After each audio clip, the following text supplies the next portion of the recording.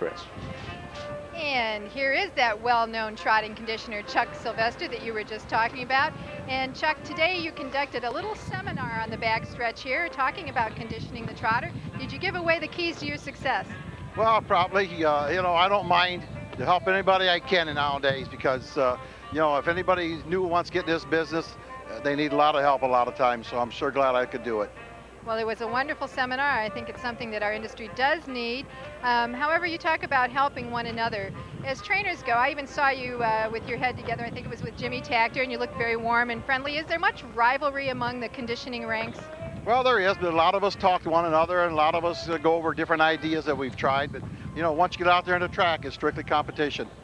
Well, it is strictly competition, and you have had a lot of success as a conditioner of trotters, perhaps best associated with Mac Lobel. But you say your preference is for training young trotting fillies. Why the fillies? Well, because fillies, you know, you got to ask them to do a lot. They're like ladies. Most of them cost a lot of money, and you have to ask them. So, you know, you have to have patience, and I've seemed to have that with a lot of fillies. Boy, do I like that comment. You're a man after my own heart, Chuck Sylvester. Well, tell us a little bit about this particular filly, and if she has any of those notional ways. Well, she's really been kind of a disappointment, even though she's made some money this year.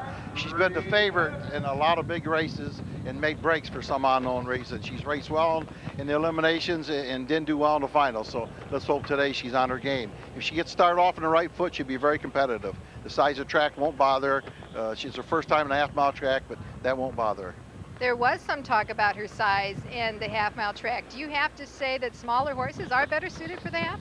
No, not at all. It's just the gait of the horse. There's a lot of big gaited horses. If they're gaited right, they'll get around these turns fine. Well, the wind is coming into play here today, Chuck, but is that any factor for your filly? No, I don't think so. You know, I don't know if you want to be first over in a day like today, go down the backstretch into all that wind, but, you know, most of the time, they'll go through it pretty good. Well, John Campbell will probably make that call for you, whether or not she comes first up, and I'm sure you're very at home when he's in the bike. How do you go about picking your driver for your horse? Is it just something that each horse is an individual, or do you just get who's best at the time? Well, usually I just raced 2- and 3-year-olds, and when I start with a 2-year-old year, usually we started at the Meadowlands, and I try to get John. I'm good friends with John, and he drives most of my 2-year-olds their first starts. And, you know, after that, we decide where they're going to go and who's going to drive them. But most of them, he starts out with them. All right. And does he give you a lot of input?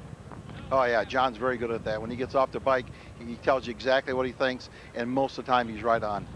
You're a native of Toledo, Ohio, so all the Ohioans can go, yay, as they have a part to play in your success. But did you come to Delaware well before you were ever a trainer? No. The first time I came to Delaware I was like 19 years old. It was my first year training, and I came down here just to see the big boys, and it was quite exciting for me.